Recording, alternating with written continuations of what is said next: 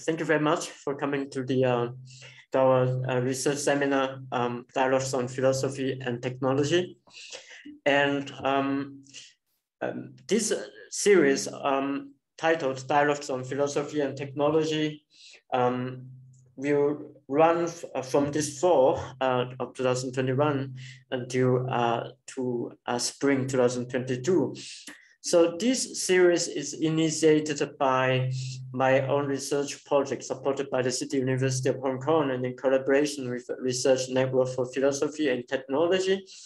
And the idea of this research seminar is to interrogate the relation between philosophy and technology. So it's not limited, and it doesn't intend to be limited in what we call the philosophy of technology, but rather to bring technology and philosophy, but also science into dialogue and to ask what are the place of philosophy, but also the possibility of philosophy in the contemporary technological condition. So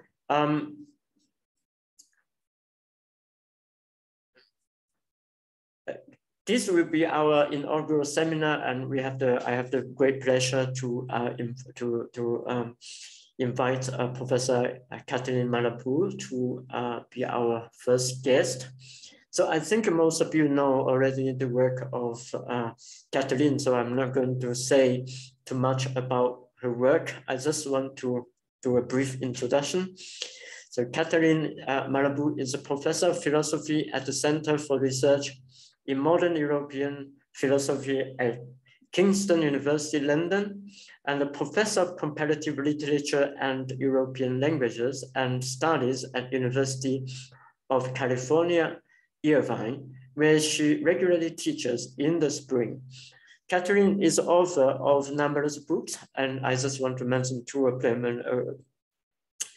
Her earlier work on Hegel, the future of Hegel, plasticity, temporality, and dialectics, with a preface from Jacques Derrida, published in 1996. I believe it's one of the rare attempts to give Hegel a future, and it has become an unavoidable path to any contemporary discourse on the question of the Geist. And her recent book on Kant Before Tomorrow, Epigenesis and Rationality, published in 2014, I believe it's one of the finest Kant scholarships that I have encountered in the recent years. And Catherine is right now writing a book on anarchism and philosophy, and I'm extremely curious about this new book as well. So today, Catherine is going to give us a talk titled Epigenetic Mimesis, Natural Brains and Synaptic Chips. So after her lecture, we are going to have a dialogue and a response to Catherine's talk. And after the dialogue, if time is allowed, we are going to open to Q&A. And for about this online event, that please use the Q&A chat to type your questions, and then we choose the relevant ones towards the end of the dialogue. And also this lecture will be recorded, and we also wish to make available on the Research Network for Philosophy and Technology websites and YouTube channels. So I wanted to give the time to Catherine and for her talk. So thank you so much, Yuk, for inviting me to this seminar. I'm very honored. Hello, everyone. I don't know if I have to say good morning, good evening, etc. So hello, everyone. So as you just said, the title of this talk is Epigenetic Mimesis, Natural Brains and Synaptic Chips. So without further ado, I start. So first, I will expose a few remarks about epigenetics and the epigenetic development of the brain. In a second moment, I will turn to technology and what I call the epigenetic paradigm in cybernetics and IA. And all this talk will be oriented throughout toward the concept of mimesis that I propose to sketchily and tentatively explore and perhaps redefine. And the last movement of my talk, the conclusion, will expose this redefinition and develop some philosophical reflections. So let me first situate the general context of my presentation. Current neurologists are speaking of an epigenetic turn in the history of neurology. This turn is linked with the scientific revolution that took place in the 80s and revealed that the brain, far from being made of fixed and rigid localizations, is, on the contrary, plastic, that is, undergoing continuous changes and rewirings. The power of neuroplasticity has provoked a very important mutation in the definition of the brain itself and of intelligence that still challenges all attempts at considering it as innate and just genetically predetermined. So the problem I intend to raise here is that of the mimesis of these epigenetic capacities of the brain by the most recent developments and achievements in cybernetics and artificial intelligence. So I say mimesis, I keep the Greek term because I don't know how to translate it yet. The usual translation is, as we know, imitation.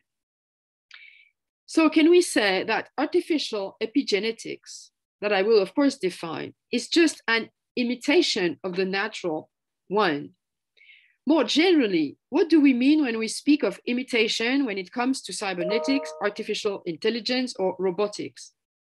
Don't we need a new concept in order to characterize the specific mode of copy, to use a Platonic language, of the natural by the technological? A concept that would definitely and precisely break with the Platonic definition of mimesis as a production of copies and simulacra. This is what I intend to determine. So first, as I said, a few words about natural epigenetic. On 15 February of 2001, the American scientific journal Nature published the virtually complete sequence of the 3 billion bases of the human genome. The result was surprising. The human genome is made up of only 30,000 genes. In other words, just 30,000 more than Drosophila, that is a fly. So we have very few coding genes. Only 5% of all these genes are coding. In fact, all the genes are assembled in bunches and clusters, separated by vast expanses of what is called gene deserts, made up of DNA called junk or repetitive, that is non-coding. According to studies, this non-coding DNA accounts for a quarter or a third of the totality of the genome. This means that within chromosomes, there are long DNA sequences which, according to current understanding, do not appear to match the genes and cannot be given any particular function. So the sequencing of the human genome did not offer the expected revelations. On the contrary, it indicated the weakening of genetic determinism. So we are then witnessing, since then, the demise of the genetic paradigm in favor of a new one, that is the epigenetic one. So what is epigenetics? It is a science that is currently dramatically transforming all previous conceptions of determinism and inheritance.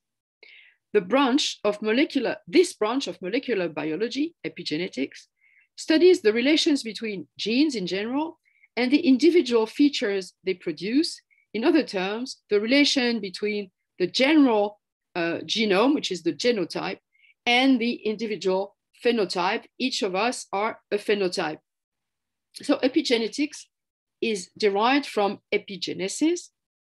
And this term, epigenetic, is a neologism created in 1940 by Conrad Waddington, the British biologist. I quote Waddington briefly. He says, "Some years ago, we were in 1947, I introduced the word epigenetics, derived from the Aristotelian word epigenesis, which had more or less passed into disuse, as a suitable name for the branch of biology which studies the causal interactions between genes and their products, which bring the phenotype into being."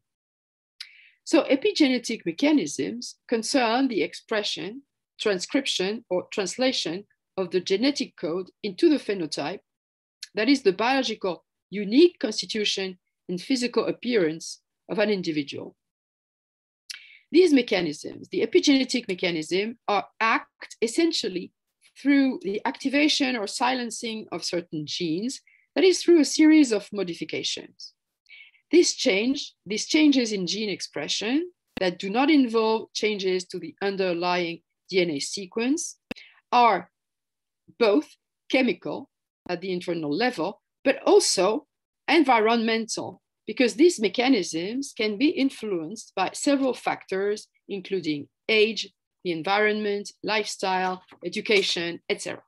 So to use a metaphor that is very simplifying, but very also enlightening, if the DNA is like a book or a musical score, epigenetic mechanisms are like the readings or the interpretations of the book or the score. So in the second half of the 20th century, as I said, after the sequencing of the genome, the concept of program that dominated genetics, as we know, slightly went into disuse. So the idea of a program is exactly what is in question today with the acknowledgement of the importance of epigenetic mechanisms. Epigenetic means non-programmed if we think, as I just said, of the non-predictable character of the influence of the environment on our phenotypes. And we also know that brain's development is for its most part epigenetic. It continues long after birth and depends, as I just said, on many environmental and cultural factors. I quote from a book called The Mind and the Brain, Neuroplasticity and the Power of Mental Force. The authors say, although it would be perfectly reasonable to posit that genes determine the brain's connections, just as a wiring diagram determines the connections on a silicon computer chip, that is a mathematical impossibility.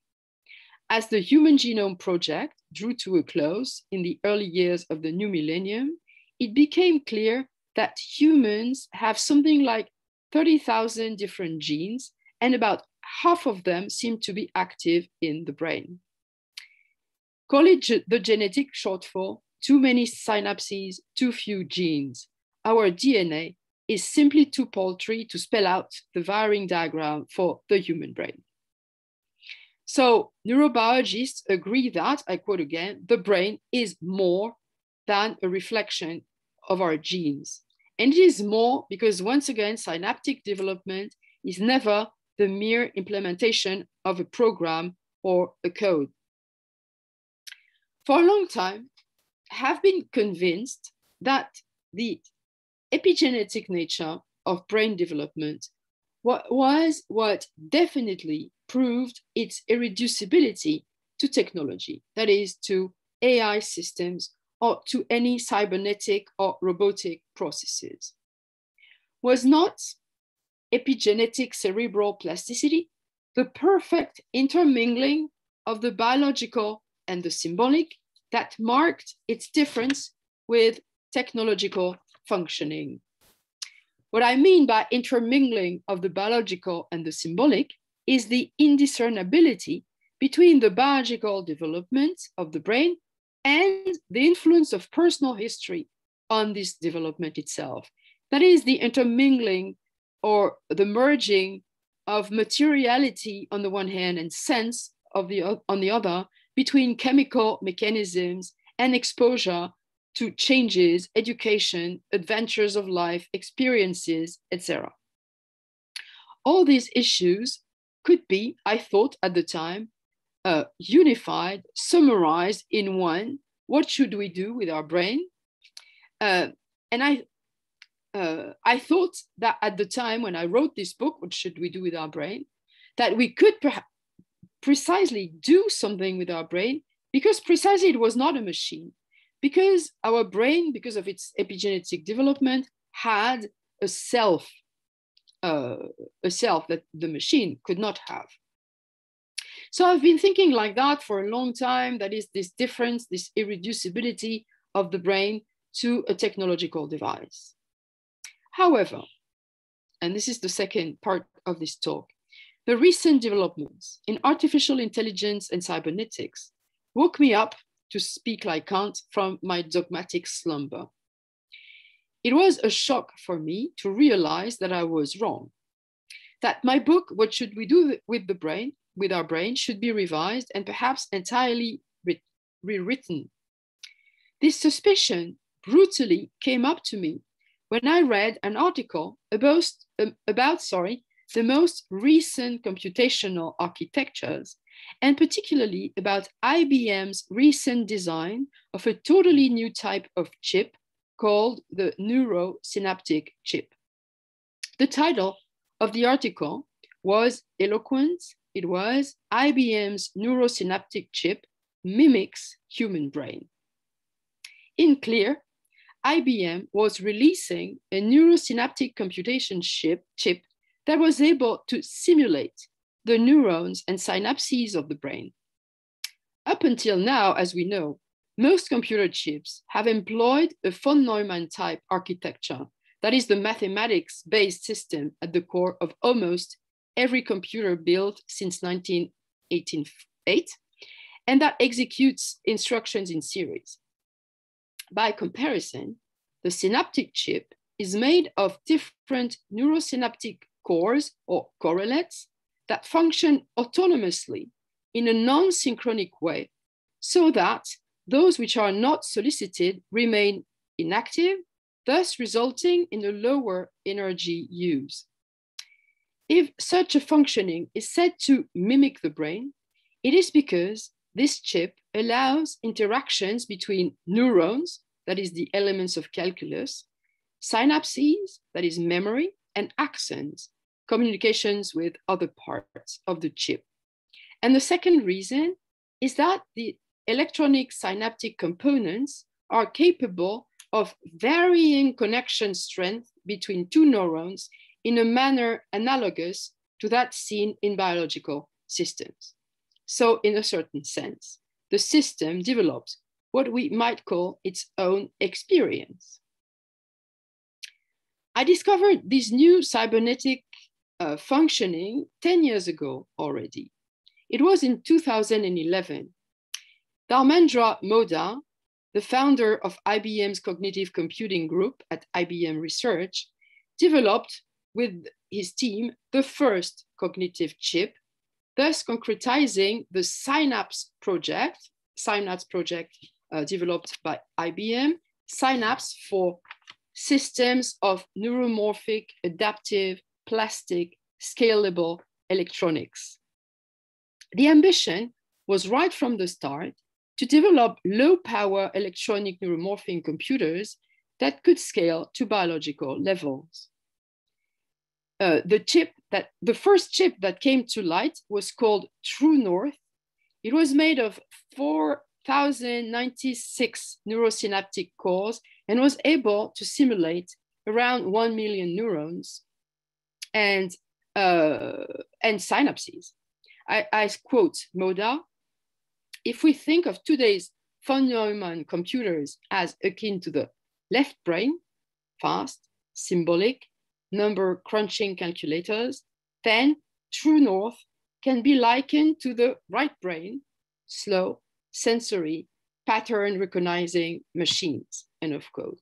So True North correlates were designed for sensory applications that included things like artificial noses, ears, eyes, and adaptable, and was able to rewire synapses based on their inputs. So the development of those chips has dramatically increased in the last years. It is an exponential growth. So in a recent article dated from this month, October 5th, article called Self-Learning Neuromorphic Chip Market to Witness Astonishing Growth. This article was devoted to an even more efficient IBM chip, and I quote the authors of this article: neuromorphic chips come with artificial neurons and artificial synapses that mimic the activity spike that occurs in the human brain. The chip has the ability to learn continuously due to its synaptic plasticity. This results in smarter, far more energy efficient computing systems. Self-learning neuromorphic chips perform on-chip processing asynchronously. It uses event-driven processing models to address complex computing problems.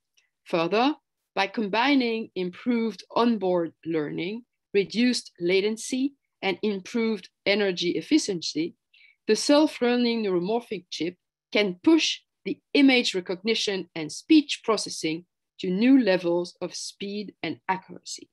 So sorry for this long quote, but as you can see, the development of these chips seems to be the future of cybernetics. So what I concluded from this development is that we can consider that cybernetics and IA have also made their epigenetic revolution, contrarily to what I thought when I wrote What Should We Do with Our Brain?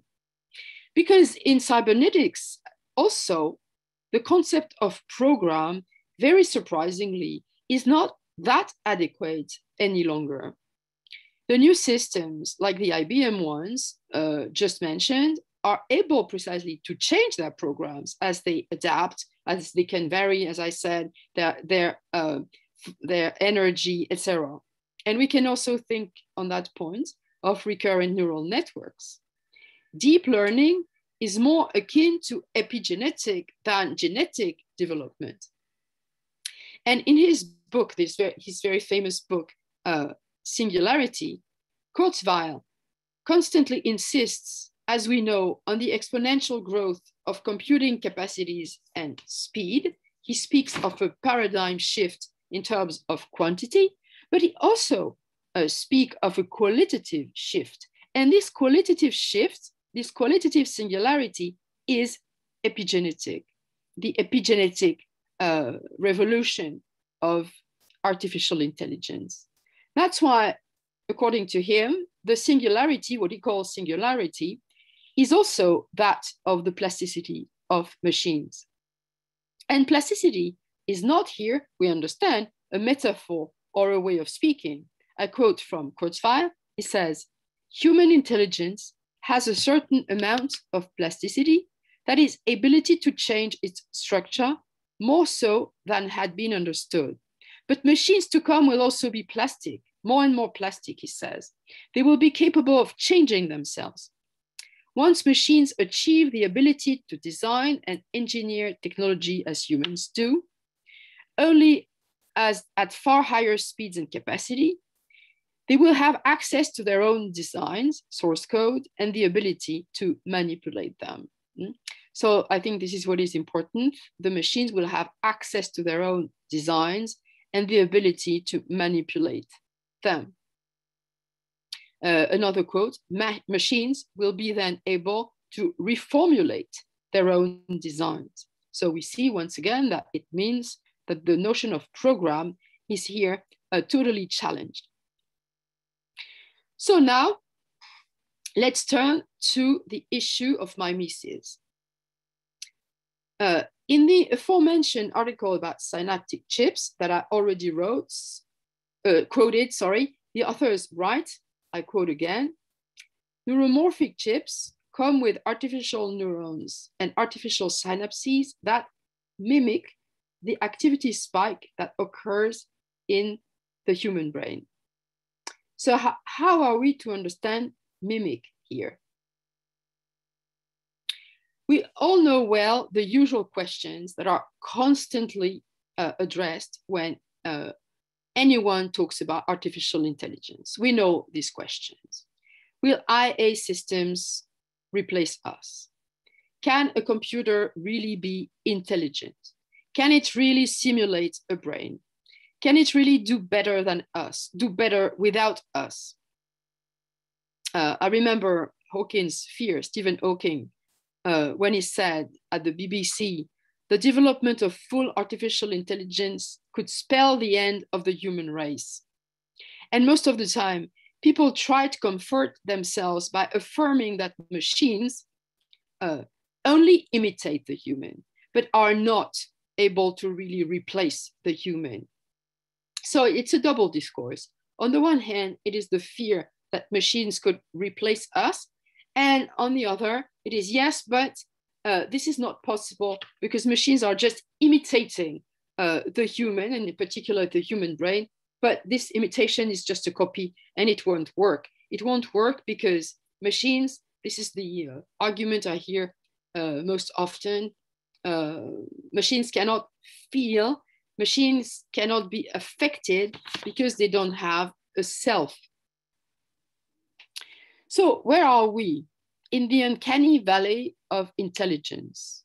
Because we know the debates about the resemblance between robots, the physical resemblance between robots and human beings. But what about the cerebral resemblance between the machines and human brains? Where are we in this uncanny valley? What is exactly brain simulation? What is artificial imagination, artificial creativity? What is, in one word, artificial epigenetics? As a philosopher, I must say that I am very embarrassed because I think that philosophers currently do not have many concepts to correct the meaning of imitation that is expressed in the popular questions I just mentioned. We still have the old concept of mimesis elaborated by Plato. And in fact, we did not really progress from then. We lack an appropriate notion of mimesis in order to characterize artificial epigenetic systems.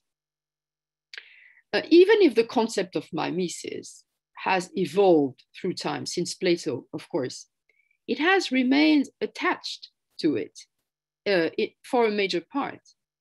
It has remained attached to the old problem of the relationship between physis and techne, and more precisely between nature and art.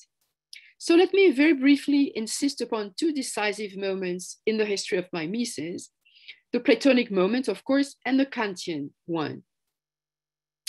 As I said earlier, Plato's notion of mimesis refers to the problematic of copying and reproducing.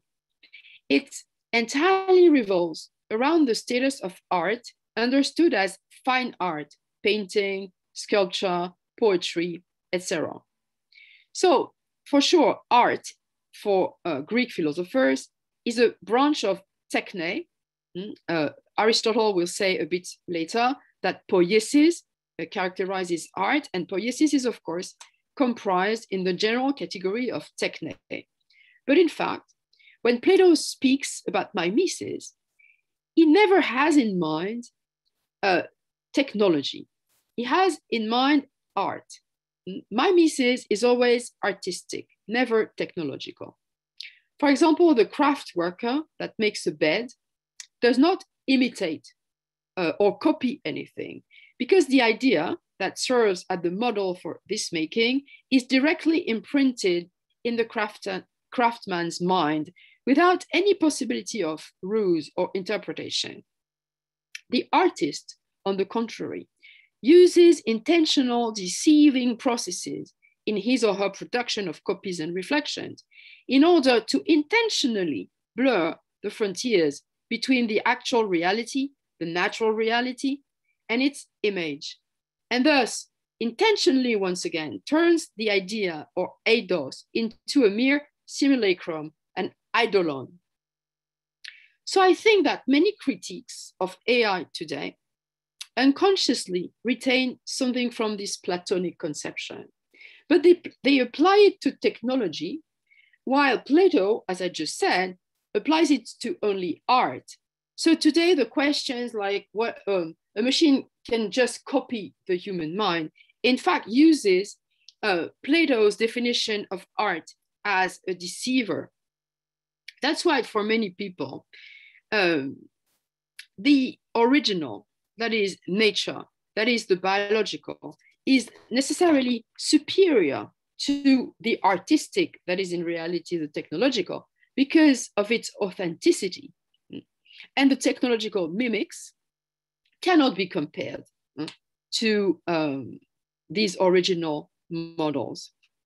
That's why, once again, the notion of epigenetic, of artificial epigenetic, for most people is untenable because it cannot compete with cerebral epigenetic.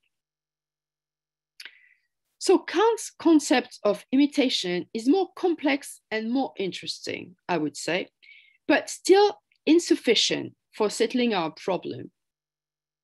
Let me expose it briefly. In the first part of the critique of judgment, that is the aesthetic judgment, he affirms that fine arts must find their topics in nature, but not copy nature. So interestingly enough, Kant separates art from mimesis. Such is the reason why he defines art as a creation of genius. Art finds its inspiration in nature, but it interprets it. It reinvents it, so to speak. So art is, in this sense, contrarily to a mechanical, purely technological process, a production of freedom. It means that a work of art is never a servile copy. It is not plagiarism or a counterfeit. It is a free imitation. And in that sense, Kant disagrees with Plato.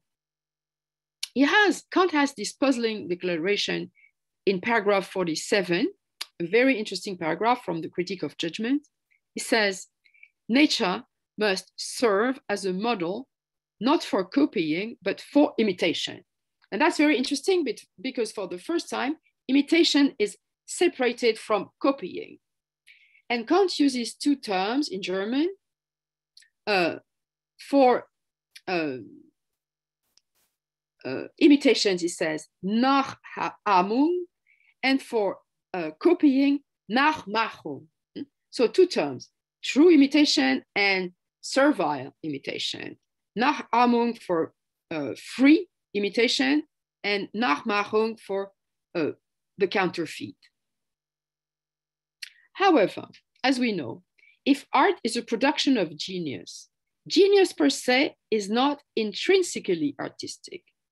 Genius is a gift from nature, that is from the very topic that art has to take its inspiration from. I recall the famous definition of paragraph 46. Genius is the talent which gives the rule to art, end of quote, which means that through artistic invention, it is in reality nature that interprets itself. As Jacques Derrida writes in his text Eco-Mimesis, I quote Derrida, the secret resource of mimesis in Kant, so mimesis in his very beautiful sense of Nachahmung, the secret resource of mimesis is understood not in the first place as an imitation of nature by art, but as a flexion of the physis, nature's relation to itself. So what Derrida tells us here is that in fact, the secret resource of mimesis is the mimesis of nature by itself, because art is a gift from nature. So mimesis is in reality nature's relation to itself. And the word self is very important here. Art helps the creation of a self of nature. Art is what puts nature in relation to itself and thus makes something like a self of nature emerge. So, to the extent that artistic mimesis is a gift from nature, it means that this return of nature to itself exhibits a self of nature that is a proper mimesis, an authentic mimesis. This economimesis between nature and itself is a much more complex and interesting concept of imitation than that of the Platonic copy. Because it is positive, because it is complicated, because it is a way it is a way for authenticity to establish itself through the relation of nature to itself. And we can consider that Kant invents the idea of a self of nature. So you will ask, what is the relation between this and technology? Because it is clear that right from the beginning, Kant excludes technology from this economy. For him, technology is purely mechanical. And it is true that in the second part of the Critique of Judgment, he clearly opposes technique to life. A living being is organized like a work of art, so it is plastic, it is a free production of nature. And on the contrary, the technical mechanism is precisely just a mechanism. It is never plastic. And I refer on that to paragraph 65, a very famous where Kant compares the living being with a watch. Let me just read a few lines from this paragraph. So it's paragraph 65. In a watch, one part is the instrument for the motion of another, but one wheel is not the efficient cause for the production of the other. One part is certainly present for the sake of the other, but not because of it. And on the contrary, an organized being, that is a living being, is not a mere machine, for that has only a motive power, while the organized being possesses in itself a formative power, that is a plastic power. So you see the difference for Kant between a machine and a living being is that in the machine, the parts convene together, but are not self-created. They depend on external causes, which is the machine maker. Rather, in a living being, all parts are, in a certain sense, creating each other. That's why Kant uses the term epigenetic development to characterize the living being only and never the machine.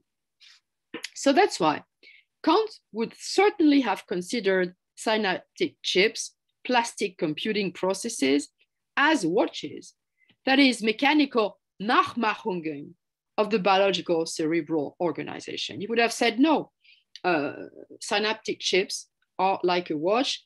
I mean, they imitate, in the sense of Nachmachung, they imitate the living beings, but they depend on an external causes.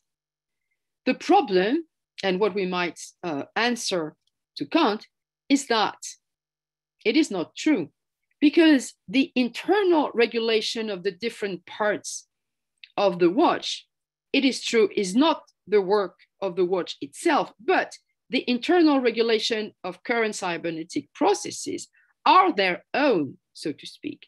As we just said, the new systems are able to adapt themselves to, as Kurzweil just said, redesign their own functioning. In that sense, the comparison with the watch is inaccurate, because neural networks, for example, are their own, they create their own processes. And when we speak about own, when we use the word own, then we're very close to the word self. And this is my question.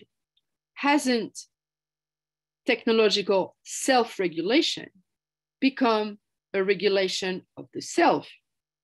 Isn't there today something like a technical or technological relationship of technique or technology to itself? The emergence not only of a technical self, but of a self of technique. That's why, in my opinion, when people say machines cannot imitate the brain because they don't have a self, perhaps they don't have a self, but they have a relationship to themselves. And it seems that this dimension is what is totally absent from the usual questions that we hear from people.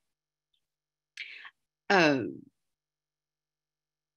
is as if, I think, AI, for example, was bringing to light not just an imitation of natural intelligence or a ruse, was bringing to light not an imitation of natural intelligence, not nature's relationship to itself, but the relationship of technique to itself. It seems to me that, of course, there is a dimension of imitation of nature. The synaptic chips are mimicking the human brain, the natural human brain. But through this imitation of nature, a relationship of the system to itself is also emerging. And this breaks with just the paradigm of imitation of nature. So that's why I think what we have to interrogate today is not only the relationship of the machines to nature, but also the nature of the relationship of this relationship to nature. Is technique's relationship to itself just an imitation, Nachmachung, of nature's relationship to itself, an art of reflection, or, on the contrary, the production of an artificial self through the Nachahmung of this relationship, a technological, authentically mimetic self? So I now conclude, and of course I will be very happy to discuss that with you in the Q&A. If it is true that AI systems, deep learning processes, or intelligent robots are clearly imitating the human or the natural biological functions, like epigenesis, for example, we cannot stop at this level only. We cannot return to a Platonic concept of mimicry or to a Kantian notion of genius. We cannot consider either, as I just said, that these artifacts are new versions of fine arts, that is, of the relation of nature to itself. We have to go deeper and wonder whether behind all these appearances, there does not exist a new form of epigenesis, the epigenesis of an auto-affection of technique by itself. Just like nature mimics itself through art, for Kant, it seems that technology today mimics itself through nature. Thank you very much for your attention. I hope that was clear. Thank you very much, Catherine, for the wonderful talk. I have many questions, but I think I'm going to limit my response, and while I'm responding, I'm making my response, maybe the audience can also formulate their questions. So first of all, thank you very much for your talk, and I think it's very rich that you bring philosophy, technology, but also biology together. And this is for me very significant, and I think this might be the most important thing that we have to address, but also one of the biggest challenge to philosophy. So maybe I will respond. I have many questions, for example, concerning the definition of intelligence, the relation between intelligence and technology and so on, but I think I will just leave aside and maybe we'll come back later. I just want to specify my response in two main points. And but these are also questions for you, for yourself. So I want to start with the two terms that you use in your talk, epigenetic and mimesis. Two very interesting terms, because mimesis exists since the very beginning of philosophy, and epigenetic is something that has haunted the transcendental, as you demonstrate in your book on Kant. So let me firstly start with the term mimesis. And I'm wondering if philosophy is not searching in vain in its past a possibility to address or accommodate something that it didn't anticipate. And here I want to refer to because the term mimesis, which we can find already in Plato, but it's Plato's concept of mimesis, of course, is also different from that of Aristotle's, because for Plato, we see art as the imitation of the form. And in Aristotle, maybe we can say that there is a positive definition of mimesis, as when Aristotle in book 2 of physics, he says, I quote, "In general, human skill either complete what nature is incapable of completing or imitates nature," end of quote. So this is the famous definition of the ars imitatur naturam. And how this concept of mimesis of nature stay after Aristotle, and still we perceive, for example, when we think about artificial intelligence, cybernetic machines, we are thinking of a certain kind of imitation. You know, this motif still stay with us when we think about contemporary technology. And here I would like to, I'm wondering if mimesis, the term mimesis is still legitimate or relevant to describe the technology that we are dealing with. Or historically speaking, is not this term mimesis already kind of losing its ground and its capacity to describe this relation between technology and nature? Now, I refer here specifically to an article by Hans Blumenberg called "Imitation of Nature," the Nachahmen der Natur. This article is very relevant here. Maybe I will brutally or violently reduce the point of Blumenberg. But so what Blumenberg is trying to say is that if we consider after Christianity, so what comes after Christianity is the concept of creation. Creation, because if we say in Aristotle that the human being was an annex to nature, right through the concept of creation, that the human being already has the same status as nature.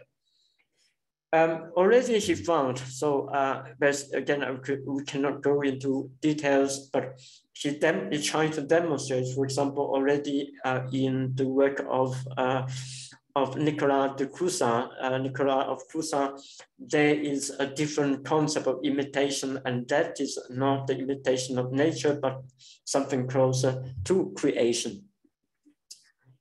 So for him, the Christian tradition, the concept of creation in Christian tradition, and also the perception of the relation between humanity and nature, or technology and nature, has significantly changed. And why, if we look at, for example, in the 19th century, or let's say from the early European modernity on, of the opposition between technology and nature, where these two are opposed. And we see that there was a process when technology was subordinate to nature as an imitation. And later, for example, in the 19th century, where, let's say, already in the work of Hegel, that the distinction between Geist and nature is already very clear, that nature is the source of contingency. And I think someone asked the question about contingency in Aristotle, maybe I can link here is that for, as you know very well in the book on Hegel, that Hegel thinks that nature is the feebleness in the concept, because it's unable to it's not capable of resisting contingency, while the artifact, for example, was able to resist contingency. But of course, it's even more the case when we find in his logic. So it seems that this term imitation or imitation of nature is also in the slowly historically losing its ground. So is imitation still a proper word that we can use? Or maybe I wanted to refer here to what you called speculative automatism. And I wonder if this is speculative automatism, not even better words to think of this, of the contemporary technology that we are having, AI and cybernetics, because maybe that also can also take away, from the illusion that it's possible to find a certain concept that can sufficiently address what we are witnessing now. So this is the first point regarding mimesis. The second point I would like to mention is the question of epigenetics, and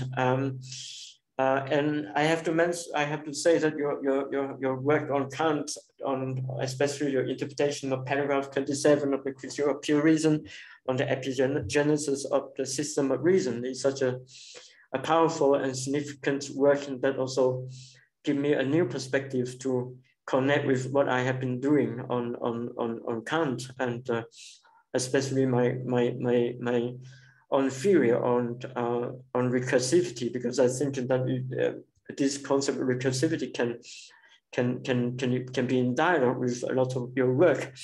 But let's stay with this question of epigenetics. And of course, as you already emphasized in your book, the epigenetic is different from epigenesis. Okay.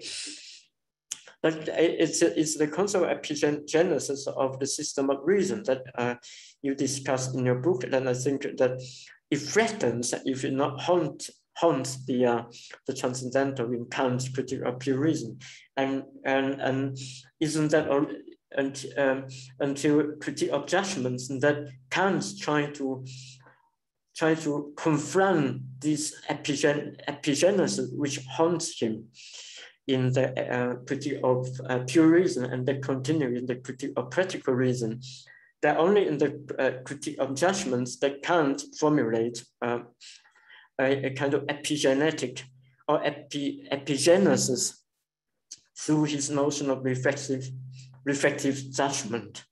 A reflective judgment that's fundamental for his understanding of both the aesthetic judgments and teleological judgment.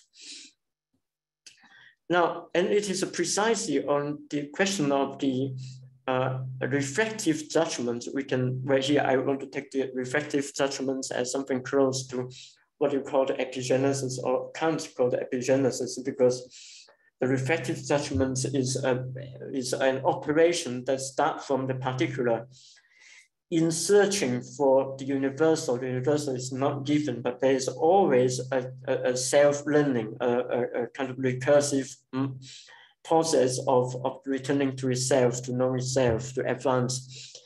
And that also allows Kant to articulate, which you mentioned in your talk, the irreducibility between machine and organism. Now, in the talk you say Kant's technique, but if we check the etymology of Kant's use of the term technique in Critique of Judgments, actually it means mechanism. And the opposition between machine and organism, that was fundamental to Kant's critique and to his understanding of the epigenesis of reason.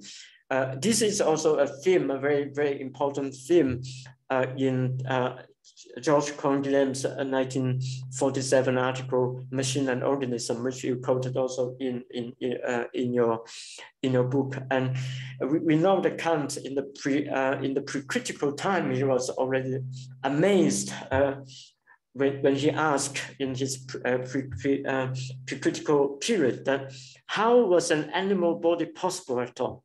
How was an animal body possible at all? And I think it's only in the critique of judgments that Kant was able to resolve this question and explain what does it mean by epigenesis and inorganism, especially in paragraph 64 and paragraph 65, where he used a tree as example to explain, as what you already mentioned in your talk, that an organism is first of all characterized by the reciprocity between parts and parts and the whole, the Ganzheit, but also the capacity of reproduction.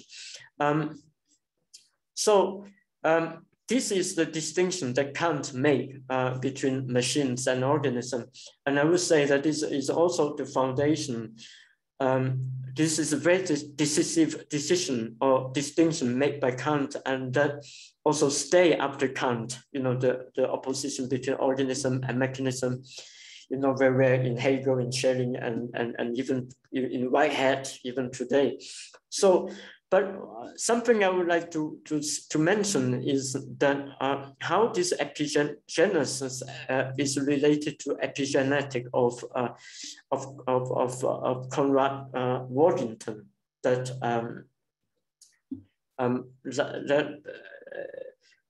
because my own study, especially in recursivity and contingency, I tried to trace how this concept of the organicity continues up to Kant, and especially it was appropriate in modern biology, and one of them is Conrad Waddington. The Waddington, of course, Waddington belonged first of all to what we know now known as the Theoretical Biology Club, which was a group dedicated to study of organicism before the Second World War in the UK, with members such as Joseph Woodgate, Joseph Needham, and others. And Waddington was very much influenced by Whitehead, especially his organismic philosophy. So there is a strong link, I think, and I try to analyze between his concept of epigenetic and the organismic philosophy. Of course, this was reflected in his experiment with in his experiment with Drosophila, the fly, the fruit fly that you mentioned, the experiments that he did in 1942, trying to stimulate the phenotype of the fruit fly. But what I'm trying to say is that from epigenesis to epigenetics, even though there is a difference, there's a difference in its strict scientific articulation, but for me, they belong to the same paradigm of thinking the operation of organisms. And this operation of organism, which was very much distinguished from mechanism, as you said, that for Kant, mechanism means a watch, a clock. But today, we cannot say that because a decisive moment happened, which is 1948, with the advancement of cybernetics, that Norbert Wiener, in his work Cybernetics, where I want to just to specify on the first chapter, titled Newtonian Time versus Bessonian Time, that Norbert Wiener tried to claim, I reduce all the details. Norbert Wiener tried to claim that cybernetic machine is capable of overcoming the dualism between, on the one hand, mechanism or classical mechanics of Newton, and on the other hand, the vitalism of Besson. And maybe we don't have time here, but maybe it will be out of focus, but maybe later we can talk about the concept of intelligence in Bergson. That for Wiener, the cybernetic is able to overcome the dualism between vitalism on the one hand, on the other hand, mechanism. That is to say that cybernetics is the realization of an organismic thinking, And this was endorsed by the organist biologists, for example, Joseph Needham. So what I'm trying to say here is that from epigenesis of the system of reason of Kant to epigenetic of Waddington, and at the same time, in the same period, the emergence of cybernetics, and later the employment of cybernetic model, the feedback going back to itself, where you end your talk, become a paradigm of technological development, which we can find today in machine learning, in artificial intelligence. So what I'm trying to say, the point what I'm trying to make is that this distinction between machine and organism that was fundamental to philosophy, to the post-Kantian philosophy, it seems today that when we are trying to address these machines, that this opposition no longer stands as it was the time of Kant. And it seems that isn't philosophy that after Kant also kind of collapsing with this collapse of the relation, or the opposition between machine and organism, and therefore that there is a kind of urgency to think to rethink about the position or the direction of philosophy today. Especially when we confront these machines and what you're trying to describe to us. So these are the two main points that I would like to discuss with you, the term mimesis, and secondly, the epigenetic, but more, it has to do with the role of philosophy, the position of philosophy, and the relation between philosophy and technology today. Well, thank you so much, Yuk. In fact, you said two questions, but in fact, there is more than that. And thank you so much for this very rich response. I will try my best, not of course to answer everything, but to try to make my way through your reflection. I totally agree that mimesis is much less adequate than speculative automatism. I started with mimesis because people keep asking me, and I suppose you have the same experience, asking me whether, once again, machines can imitate, they try to always lower the importance of artificial intelligence by saying it is just a mimesis. So that's why I started with this term. But I agree that speculative automatism is more adequate. So this brings me back to Hegel, because I wrote this, I invented in a certain sense this concept of speculative automatism in my book on Hegel. And I will answer also to what you said about epigenesis through Hegel.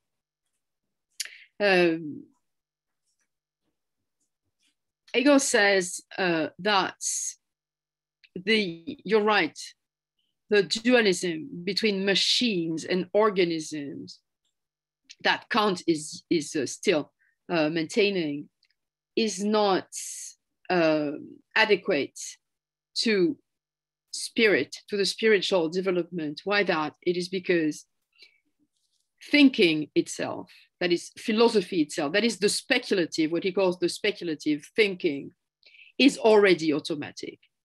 So the distinction between the mechanical and the art and nature is a false dualism, because the problem of technology has not to be situated at the level of imitation of nature, but at the level of thinking. Well, Hegel doesn't go as far as to say thinking is a technology, but he says that the speculative, that is thinking, is automatic. That is, he says, it works out of itself, by itself, out of itself. It is not, we are not thinking subject. We are thinking because of this, it thinks of the speculative itself, what Hegel calls precisely the self, das Selbst, the self, which is the real, and the real is already technologically developing itself as an automatism. And this is what Hegel answers Kant, that we have to go much far beyond this art, nature, mimesis model dialectic. But when Hegel says that, it is a critique of Kant, of course, but at the same time, it helps seeing what Kant exactly said about epigenesis precisely, and about nature and art. If we retrace the genealogy of epigenesis in Kant, it is true that it appears, as you said in paragraph 21 of the first critique, epigenesis of pure reason, that is the production of categories. But it's only a few lines.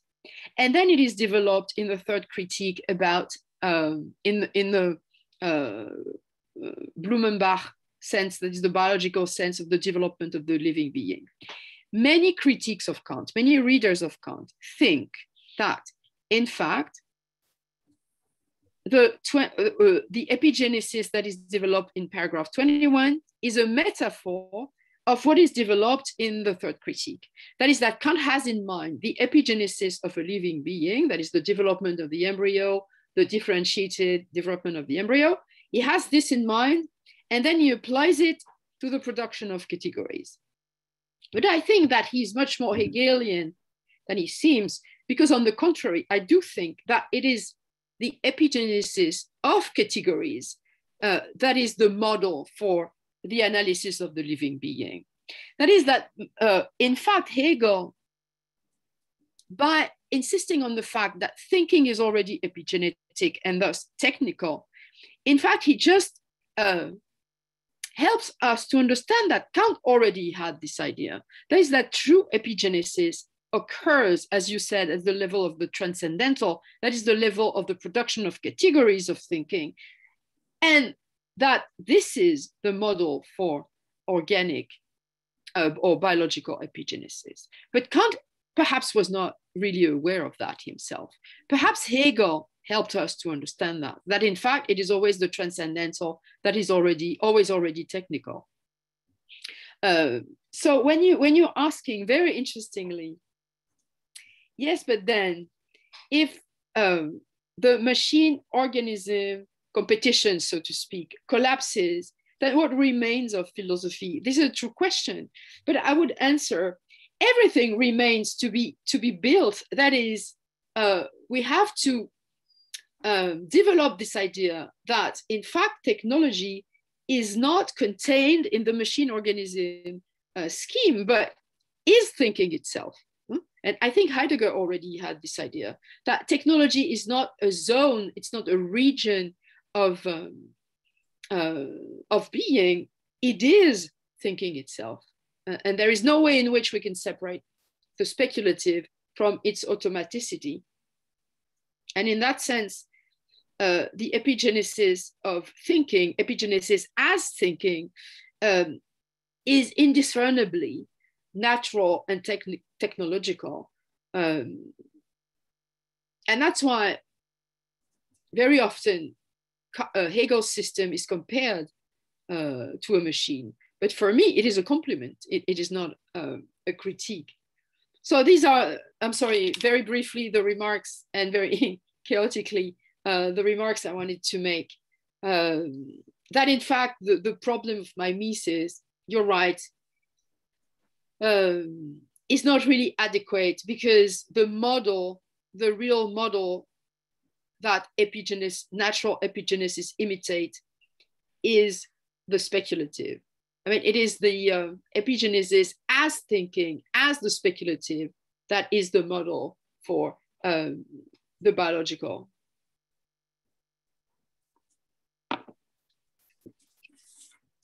Okay, so perhaps Yuk, I don't know what you think, but we might open the floor, or maybe you want to add something. I don't know. I just want to add one point. Yes, of course.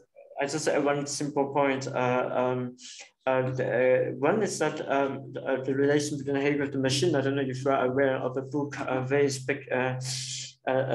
interesting book. It's called, it's written by a German cybernetician and a Hegelian called Gerhard Günther. And this book is called Metaphysics of Cybernetics. Oh, really? And Consciousness of Machines. And this book is a proof that cybernetics is the realization of Hegel's logic. Yeah, that's very interesting. That's I have to have a look at that. Yes, I do think that's the case. Yeah, I also wrote about that, and I think it was a very interesting statement from Gerhard Günther. The second point regarding mimesis, I think that maybe also bring us to some thinking together with Heidegger in the way that if we think of technology as mimesis, then technology is still a human affair. Technology is still human. No, you're right. You're right. But if when we think of what Heidegger was saying, towards the end of his career, that technology is not a human affair. Technology is the Geheimnis. There is a force that is also become kind of autonomous in technology. So that may also bring us the difficulty of using the term mimesis again. So this is a simple note for that, right? So well, there are many questions. They are already there. We have 16 questions. So what would be the most effective way that we choose these questions? I don't think that you can answer all the 16 questions because that would be too much. So what should I do? So maybe should I choose one question for you and then I keep on searching? I can. If there are 16 of them, I think we can go through them quickly. You think, okay. So I don't know if all of you can read. I don't know if all of you can read the Q&A or only analysts can read the Q&A. I have no idea whether everybody can read the Q&A. Okay, so I don't know if everyone can read the Q&A, but so maybe I type the Q&A on the. Let's see if people can see the Q&A as well. Right, so people can see Q&A. So maybe I try to read, should I read the first question? So then So first question, I find Professor Malabou's theorization of epigenetic mimesis as a self-regulating process of establishing its own conditional possibility really similar to the concept of recursion Professor Hui proposed in Recursivity and Contingency as returning to itself in order to determine itself. I wonder if Professor Malabou and Professor Hui would see the concept of epigenesis and recursion would be parallel to each other in its self-referential structure and its self-regulating ability. My second question is, I wonder if the concept of epigenesis and recursion have already encompassed the technological condition of AI or the AI revolution have challenged the validity of these two concepts.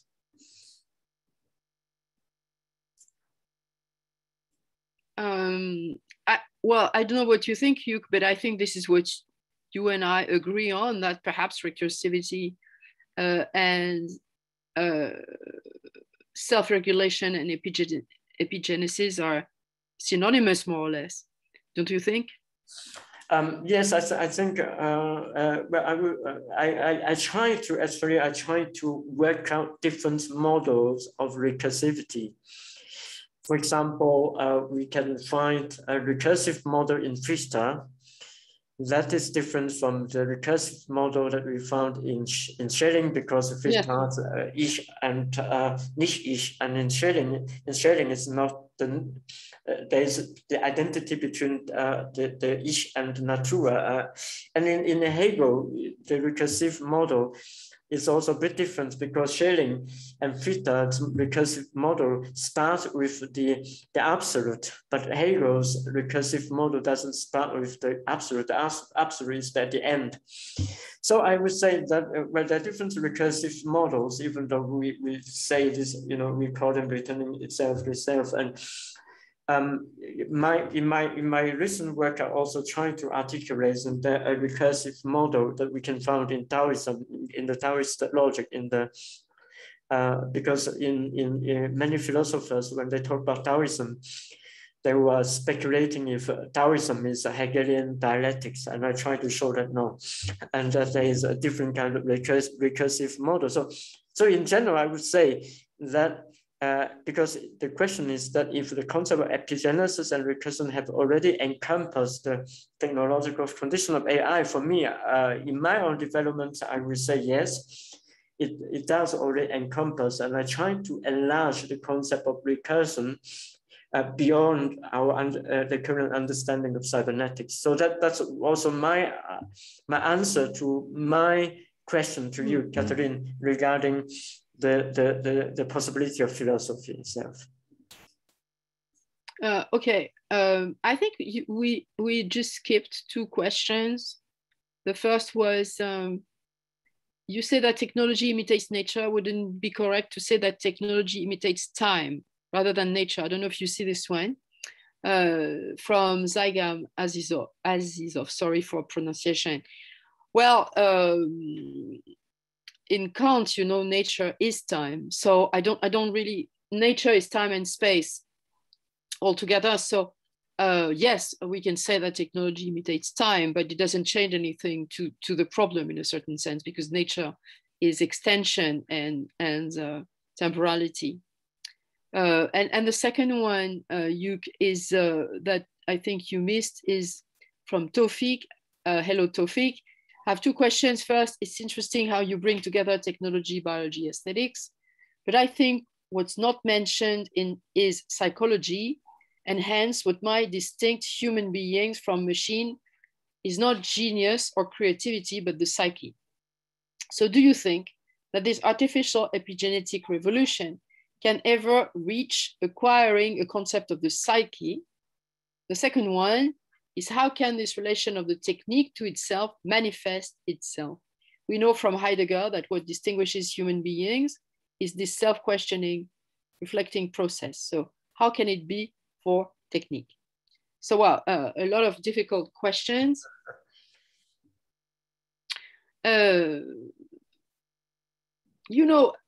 If it is true that the production of the categories in Kant are epigenetic, so we don't have time to explain that, but let's take Kant for granted when he says that the production of the mind, in fact, of categories of the mind, is epigenetic.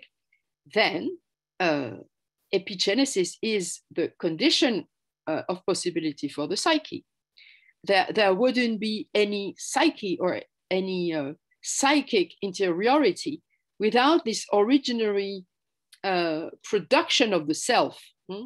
This is what Kant says in the first critique. So the production of the psyche then is entirely epigenetic. That is, it is a self-differentiated development, etc. So, I don't know if this notion of the psyche changes anything in the general picture of the talk, and so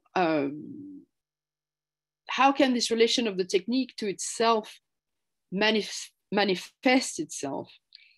I would say that, but you can answer better than I on this point. I would say that it manifests itself as autonomy. And I think this is what frightens people when they say, oh, will the machines replace us, etc. Because it is clear that synaptic chips or the Human Brain Project, these big computers, this big computer that is gradually simulating a human mind, they look and they are autonomous. And I think that this is what gives us this impression of a self, of something that happens between the machine and itself, like the variation of the intensity, the alternative functioning of energy, like the rewiring of the program. At some point, you saw this film about the Go play, the play of Go, sorry, in which at some point the machine is improvising a move. You know, this is, I would say, what gives this impression of the self of technique. I don't know if you want to add something, Yuk. Yeah, I think there are maybe two different dimensions. One is the self-improvements of techniques, and there's self-improvement. Yeah, there's a necessity of accidents, of catastrophe, because the history of technology is the history of catastrophe. We can say that only through accidents, through failure, the technology improve itself. But also, like what Canguilhem says, that it's only at this moment the breaking down of technology, the science emerged. But this is a Canguilhem's theory. And the other dimension, of course, is that now when we are dealing, the machines that we are dealing with, they are no longer following a linear causality, like what we found in the clock, but rather a machine that has a recursive non-linearity, non-linear reasoning that we found in machine learning today. You know, how can you train a machine learning algorithm to recursively improve itself by feeding noise and feeding wrong data just to improve it? Really? Yeah, so it's because if you see some, you have to feed a lot of noise, for example, to train the algorithm, so it increase its accuracy. That's impressive. Also the moment that the machine, so it's also the relation between machine and contingency is no longer the same as what Aristotle thinks, or Agathon thought, that machine technique is the overcoming of contingency. No, you're right. And I remember that Wiener or Ashby wanted to create machines that were able to break and repair themselves. That is not to overcome contingency, but on the contrary, to become contingent in a certain sense. Right. That is to be exposed to accidents and noise, as you say. Yes, I think this is very true. Mm-hmm. So we are, so we passed the one on recursivity and contingency. Yeah. So what is the next one you see? I think that those I saw seems to be different order from what you read. Yeah, I think so. Yeah. So maybe what maybe you can choose, Catherine. Oh, the following one on my screen is, right, but I don't understand it really. Is it possible to end of death by artificial intelligence? I suppose you want to say, Mohammed, is it possible to end or die by artificial intelligence, something like that, I suppose. But I must say, I have no answer to that. I didn't see this question though. Are you looking at the Q&A, or are you looking? I'm looking at the chat. No, actually, there is Q&A. Yes, sorry, I'm sorry. So, and there are different questions on both. So, yeah, so therefore we see different order. But if you click the Q&A, then because some I'm on the Q&A. Yeah, so you're on the Q&A, you see that? I'm on the quick Q&A. Right. But the problem is that we have two orders of questions. Right. Anyway. So now I think we are in the same order. We are synchronized by the machine now. Okay, so do you want to read the next one? Yeah, so the next question is order changed. From Audius Possus, dear Professor Malabou, if the transcendental is already technological, would you agree that the epigenesis has an inherently mimetic dimension to be found, namely in the schematism chapter, understood not as imitation, but rather in the sense of affinity and adaptation, of molding yourself to the object, I believe that such a conception of plastic mimesis is implied by Adorno in his thinking towards a mimetic rationality.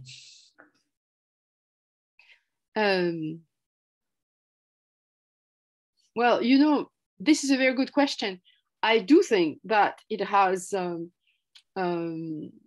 that epigenesis has an inherently mimetic dimension. And you're right to quote, or to refer to schematism, the molding to the object, because the schematism is epigenetically, so to speak, molding precisely to the object. And you remember Heidegger's critique of schematism, which is that, unfortunately, Kant says it is an art hidden in the depth of nature. He doesn't want to go as far as to say what you say, that is, schematism is a mimesis, well, is epigenetically mimetic. He says, oh, we don't know where it comes from, etc. But if we go back to Heidegger, we might say that this is what Heidegger has thematized under the name of imagination, that in fact this inherently mimetic dimension of schematism is the work of imagination, of transcendental imagination. I think, in fact, everything we said here today could be related to Heidegger's reading of imagination, but that would be another. I would not think directly of Adorno, but Heidegger, the mimetic rationality as transcendental imagination. This is what I would say. I think that Hernan has another question. Yeah. No?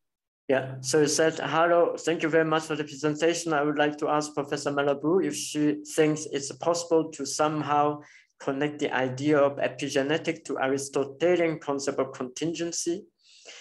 I mean, Professor Malabou presented some correlations between behavior, environment, and genetic. I think that we can renew our idea on politics as a creative action that can enhance human life within an open field, and that may also help to avoid the idea that automation is the only way to a better future.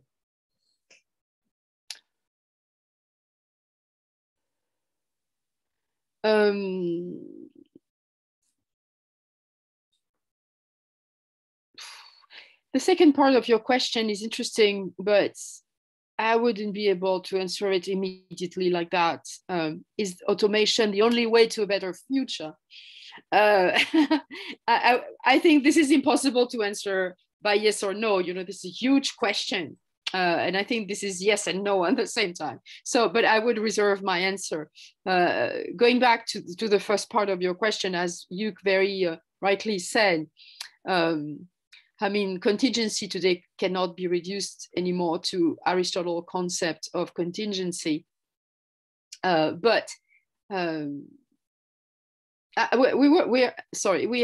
were having this discussion with Yuk before the talk started, and we were referring to Lacan's text called Tuque and Automaton. You know, there are two Aristotelian concepts of contingency. Tuque, which is pure chance. I go out on the street and meet a friend out of mere chance. This is Tuque. And automaton is the appearance of Tuque. This is the mimesis of Tuque, which is the repetition of an old schema that seems to be contingent. So for example, I have the feeling of doing something out of chance. And in fact, I'm repeating something. This is the compulsion to repeat. And this is very interesting because already Aristotle had a double notion of contingency, and the second one, automaton, included mechanism already, included the machine. Like something that looks perfectly contingent is in fact a mechanical repetition. So if we had something to keep from Aristotle, I would say this is this. The appearance of contingency that in reality is a routine, is a iteration. I don't know if you want to add something, Yuk. Yeah, I think it very, of course, I mean, we cannot use contingency to translate Tichy, but the distinction, you know, between Tichy and automaton is probability. You know, if you throw a chair to the air and it fall down, it should stand or it fall, you know, automaton. But Tichy also have another meaning, which means chance and luck. Yeah, it's luck.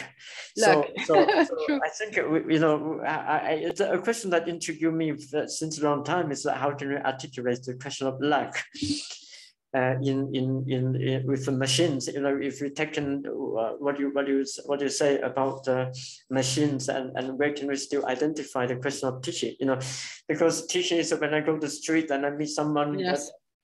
you know, they borrowed money from me for 10 years ago and I completely forget. And then when I saw him, he gave me back my money. You know, that's luck.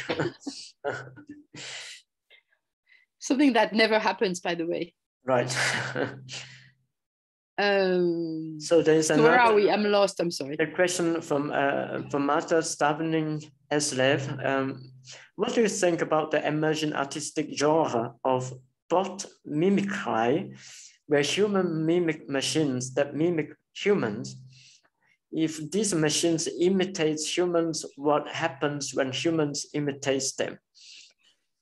What do you think about the same person, what do you think about the recent critique of the mystification of AI that argue the AI system, in particular those based on machine learning, specifically deep learning neural networks, cannot be thought to be anything more than statistical machineries that impose the statistical culture in addition to perpetuating biases, discriminatory structures, and an unchanging historical condition? Oh, this is too complicated for me. The second one, I don't know. I don't know.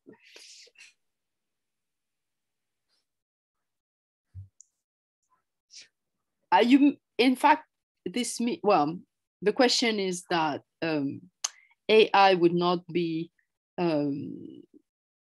politically emancipating or emancipatory, but they would just reproduce the kind of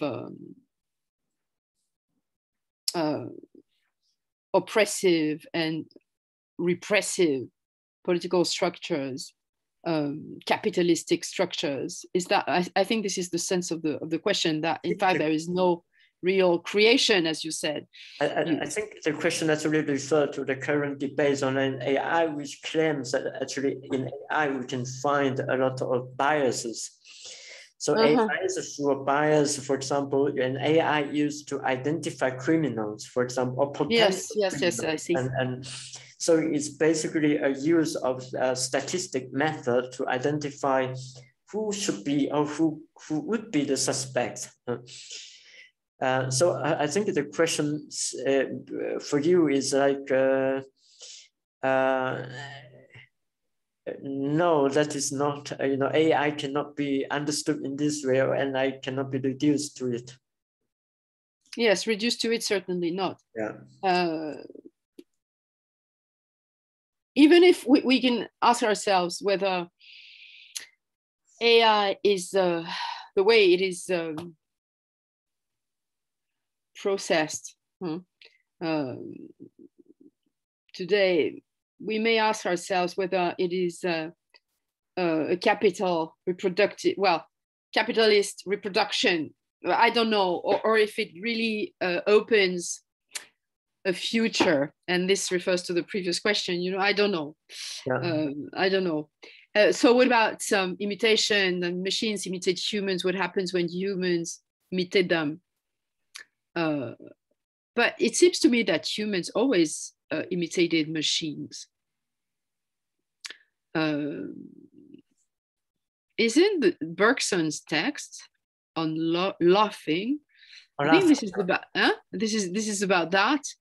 No, that is what makes people laugh is the imitation of the mechanical by the living being. Am I right?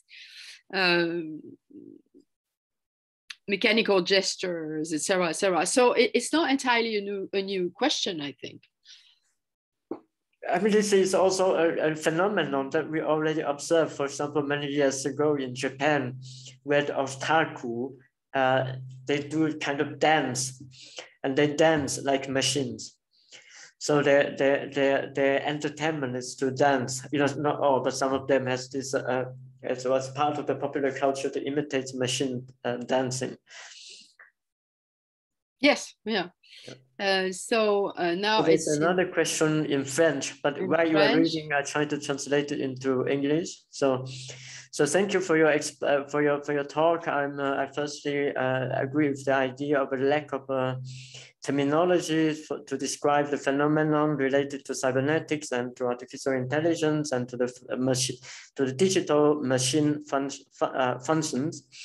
However, I allow myself to introduce one that is a simulation different from imitation, or a form of imitation, and which is an informational process in its relation to the artistic questions, some elements in the book that appear in 2012, simulation, a technological simulation, artistic materialization, published by Amaton, a book I don't know. No, I don't know. Thank you. I took note of it. Okay, from it's by Nathalie Delprat and Christian. Yeah. Well, okay, thank you so much, Colette. Yeah. Where's the question? Yes, you go ahead. So then the next question. So thank you for the remark, and then the yes, thank you. From Rodigo Faustini, would you relate epigenesis to cybernetic autopoiesis and self-regulation to self-plasticity?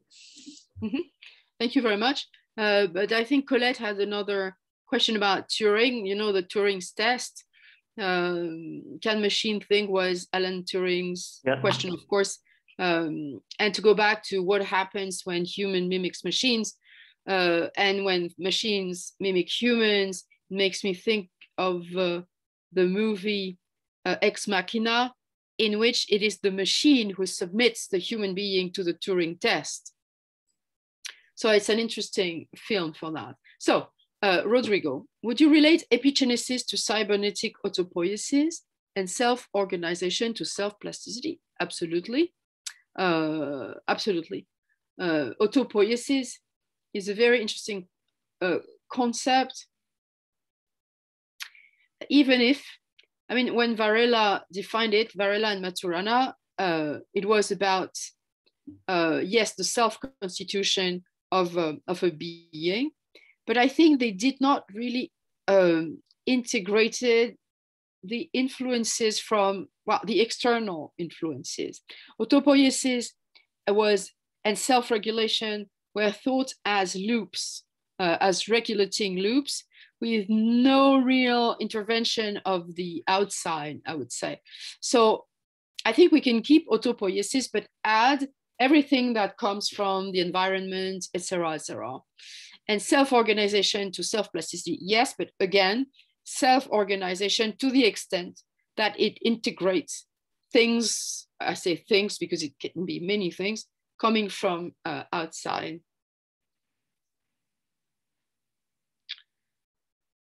Okay. So there is other questions, but I think maybe you addressed already. So use from Zegam Atzizov. Yes, yes, we already. Yeah, yes. And Taufik as well. Already. Yeah. So who goes there? Contemporary attentional problems and possibilities defines in a materialistic way the limits between human self and environmental exigencies, among them machines, devices, algorithms, etc. Can we think in a kind of hybrid epigenetics? And if it is the case, what kind of ethical practice it is possible to necessary to imagine? Let me reread it.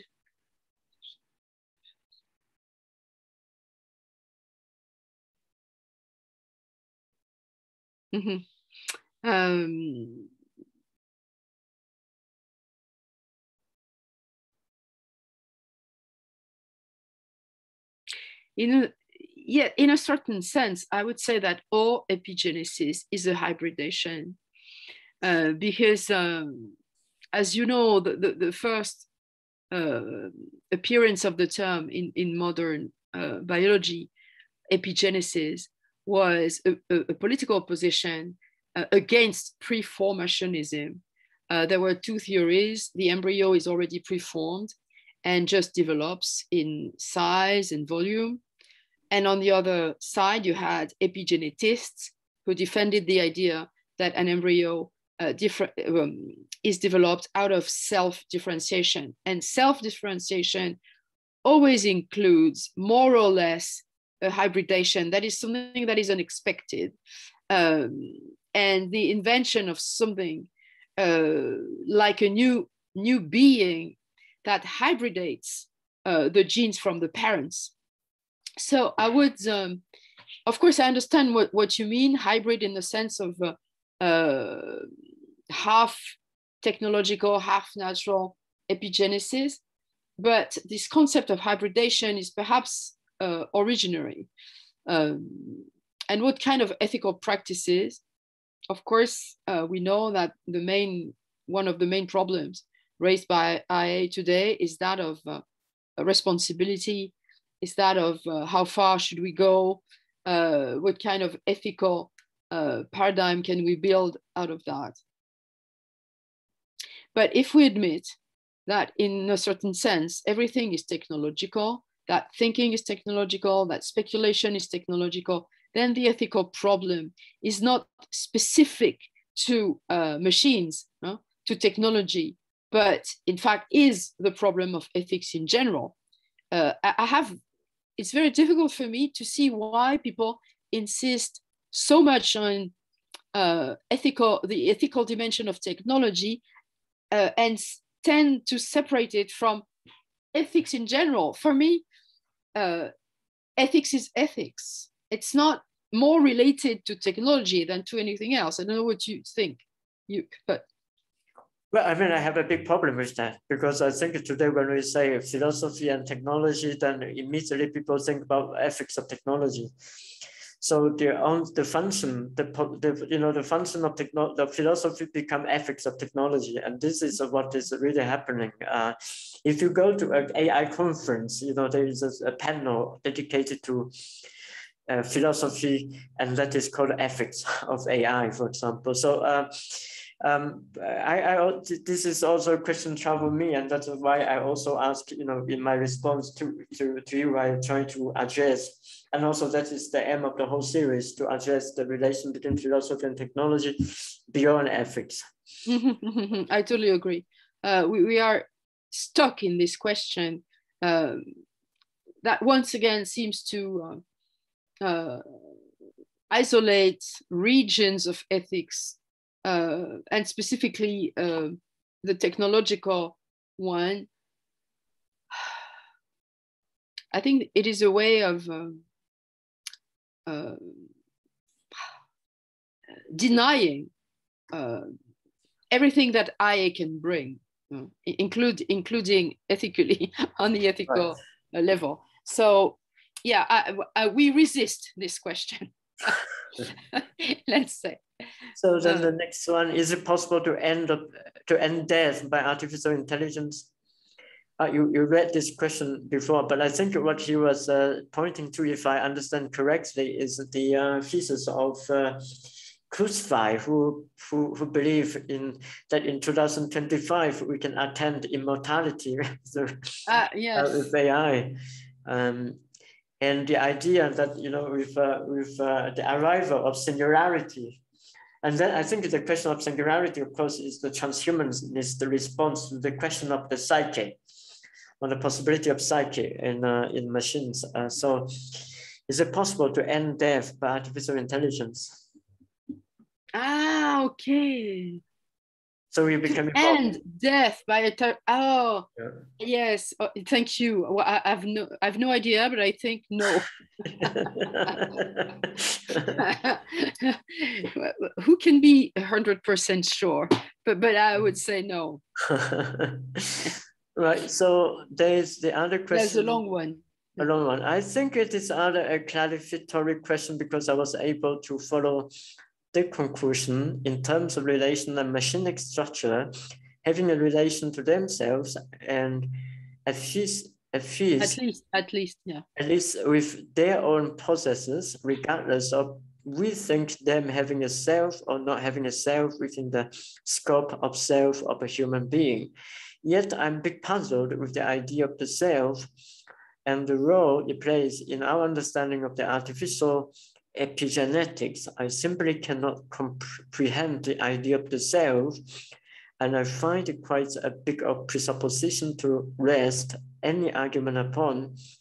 So I have two questions. One is that what are your thoughts on a human being having a self, since any process of mimesis seems to need the self to rest upon or self to return to, be it nature, artificial, mechanic, biological, etc. And second, what are the qualifications from your perspective for a human being to have a self? Because I'm also thinking that we as human beings may be projecting a future self where the information process.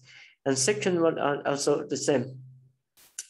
And second, what are the qualifications from your perspective for a human being to have a self? Because I'm also thinking that we as human beings may be projecting a future self and then building plastic structure in order to be able to imitate what we had imagined as future self.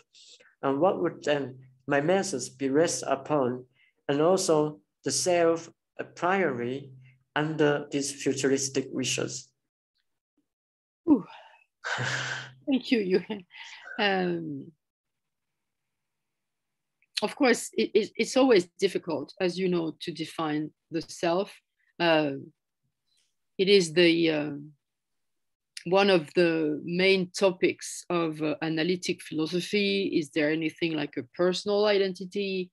For many Anglo-Saxon thinkers, the self is an illusion, consciousness is an illusion, there is no personal identity, there are only mental events that are succeeding, that are in succession, but nothing like an ego or an I or a self. So if we understand the self as something like a substance, of course, I would agree with you that it is very challengeable and that perhaps such a thing does not exist. What I meant in my talk by the self was just, if I may say just, the capacity for a system, be it natural or artificial, a system to relate to itself, to engage in a relation. In fact, the self for me is a series of relations. It is not something that exists per se, once again, as a substance or an essence. It is a synthesis of relations. And what can be called the human self is the capacity, is this capacity to create a loop, a recursive loop that engages a relation to be in relation to. This is what a self is. And the question was, is a system able to develop that kind of relationality? That was the sense of my question. Not at all, once again, I didn't think of the self like as something really, yes, substantial. Right, so I think it's, the question assumes that you have a really substantial concept of the self, like a human psychological self. But yes, and it was not at all my. That's not, yeah. So then there is from a greeting from Moses. Yes, Moses, who was a former student. Yeah. Moses, nice to see you, if I may say. Yeah, see nice you. Yes, it's a great pleasure for me too. And I hope you're well. Yeah, thank you for attending. We met 2 years ago in Brazil. Oh, so, yes, you did. Yeah, we met. So there's another question, but for me, it's to ask me to open an account in Bilibili. Well, please write to me because I don't have the ID card that allow me to open a channel. What is Bilibili? Bilibili is like a YouTube thing in China that people can watch live stream, and it has a lot of audience. A talk can host like up to 5,000 or 20,000. So, but I don't have the document, so please write me an email. Another one is from Chantel Gray. Could you say that there is a kind of human mimicry of machines, or at least the machine models that statistically aggregates human data and are then deployed across society, forming a kind of attractor in the phase space of recursive system, second order cybernetic system? I'm thinking here of the work of people like Dan McKillen on machinic Neoplatonicism, as well as Pasquinelli's work on the ways in which machine models are new modes of social and being ontological normalizations. For me, this goes deeper than questions of bias towards question of subjectivation.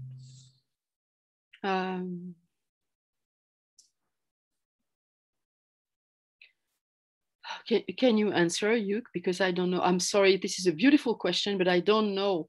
Well, I think I think this is somewhat evident. If you look at the case of Google, Google, yes. of course, is very much a second-order cybernetic system, if we can say that it operates. The search results that it generates, also recommendation, it proposes, and all the whole system is based on a kind of recursive second-order cybernetic system, and it is a social as well as a political. So it does, it's a Google, of course, it already knows what kind of normalization it's aiming for, and it adjusts itself by changing its algorithms. And so it's Facebook. There's Facebook does run into problems in the recent years because of its algorithm. So I think that this is a quite evident question, but I mean, how can we analyze this? That seems to me it's important sociological questions. So what is a second order? So second order cybernetics, so for example, in first order cybernetics related to people like Wiener and Ashby and so on. So for example, they use, where their focus was more on machines, for example, on the feedback and information process to understand the operation of machines. But in the second order cybernetics associated with people like von Foerster, Nicholas Luhmann, systems theory, but Verena, Maturana, they tends to use this model to where different people have their different tech, but the way they're trying to use cybernetic model to apply in the whole society. So in linguistics, in social analysis, in politics, and so on. So they use less and less the term feedback, but more and more the term recursion. So, for example, in Luhmann, you found the Gesellschaft. The Gesellschaft is all about recursion, the society of the society. So there is an anonymous attendant. My question is to stimulate you to extrapolate from the writing of David Grunko in terms of creolization, hybridization, functional autopoiesis. I must say that I don't know these writings. Yeah, but creolization, of course, interesting, related to Grisson and so on, but I also cannot address this question. So the other one could be the relation to self and attention concept in modern AI has been transformed after the paper Attention is All You Need. 2017, Ashin Vashvani et al., which is the transformers architecture, which is based many modern models emerging now. The architecture are not recursive, but it exploits the mechanism of extension, weighting the significance of each part of input data instead a recursive network loop system. Thank you. I don't know. I must admit that I don't know about this paper. So but it is interesting. I mean, yeah. the question of attention, yeah, like a machine paying attention to itself. Yeah. Now that's interesting. Yeah, we have to think about it. Right. I think that is it a machine paying attention to itself? If machine paying attention to itself, then it is already looping. Yes. So I think we have gone through all the questions. I think so too. Yeah, so I think we have all the questions. Yeah. Well, anyway, thank you, because they were all very beautiful questions, very difficult. Yeah. I wish I could have been more able to answer some of them. Well, thank you. I think there was the last question, maybe the last question. Would it be fair, from Nicolas Fazio, would it be fair to categorize epigenesis as a suturing, I don't know, or hybridizing technology in its own right? In other terms, would it be incorrect to call epigenetic mimesis a technology? If so, what distinguishes epigenetic mimesis as a condition rather than a technology? It is true that scientists talk about epigenetic mechanisms to designate the work, the operation of epigenesis. So yes, you're right. In a sense, it is a suturing. It is a suturing between DNA and the phenotype. And in a sense, it is also hybridation, as I said before, because out of the code, they do something. These mechanisms creolize, if you want, individuals. So in that sense, you're right. Why maintain the frontier between natural and technological epigenetics? But this was precisely the meaning of my question. Perhaps we have to go beyond the divide and accept that perhaps the frontier between the natural and the artificial is totally blurred. But I agree with you that from the beginning, yes, we can see epigenesis and epigenetic mechanisms as techniques of suturing. I agree. I only add one point, and is that because I think there might be something we still have to think through, is the question of tendency in epigenetics as a technology and epigenetic in the sense of Waddington, because when you talk about canalization, it's like a ball rolling down a slope. There is a certain tendency that is moving towards. So when we think of it as a technology, it becomes the question of tendency it becomes less evidence, and it has to be articulated. To what how we articulate the question of tendency. You mean tendency is the tendency to go that way rather than this? Yeah, because the canalization that is like a ball on a slope. Yeah, that goes, yes. Yeah, it will not go up. It has a tendency to go down, for example. Yeah. So that is probably the complications. So we have answered all the questions. Great. So, well, thank you very much, Catherine. Yes, thank you for the wonderful talk and the discussion, and thank everyone who joined us and stay till the end with us. So, thank you very much, and Catherine, we'll be in touch again by email. Thank you. Absolutely, absolutely. Thank you so much, Yuk. It was wonderful. It was a great moment. Thank you all. Thank you. It was a pleasure. It was a great pleasure. So, bye-bye. Bye-bye. Take care. Take care.